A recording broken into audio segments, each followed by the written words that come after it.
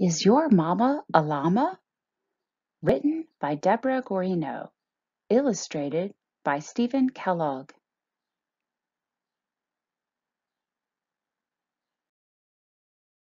Is your mama a llama? Is your mama a llama?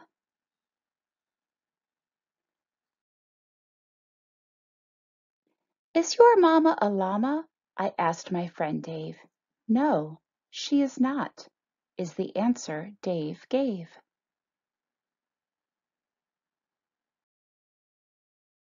She hangs by her feet and she lives in a cave.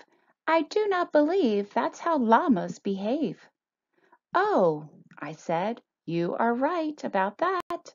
I think that your mama sounds more like a bat. Is your mama a llama? I asked my friend Fred. No, she is not, is what Freddie said.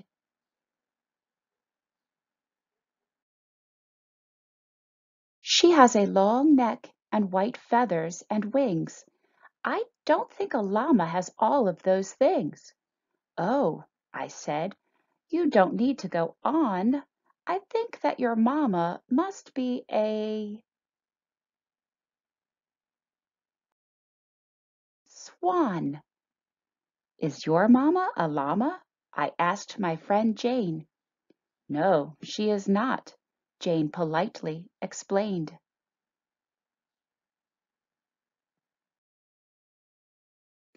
She grazes on grass and she likes to say moo. I don't think that is what a llama would do. Oh, I said, I understand now. I think that your mama must be a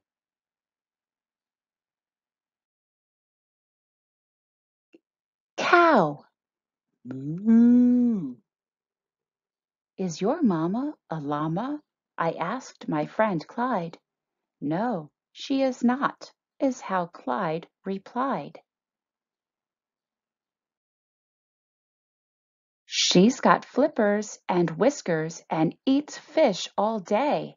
I do not think llamas act quite in that way. Oh, I said, I'm beginning to feel that your mama must really be a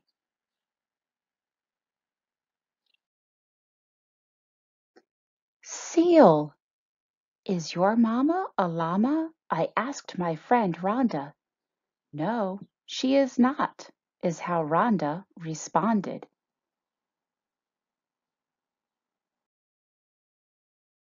She's got big hind legs and a pocket for me, so I don't think a llama is what she could be.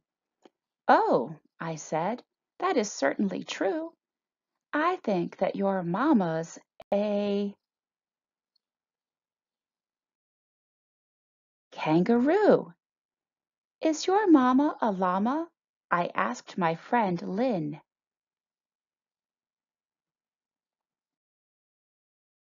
Oh, Lloyd, don't be silly, Lynn said with a grin.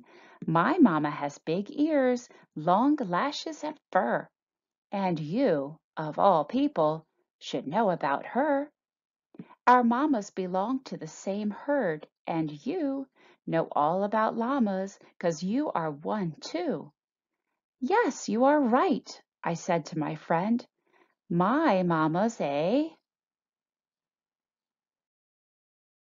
llama, and this is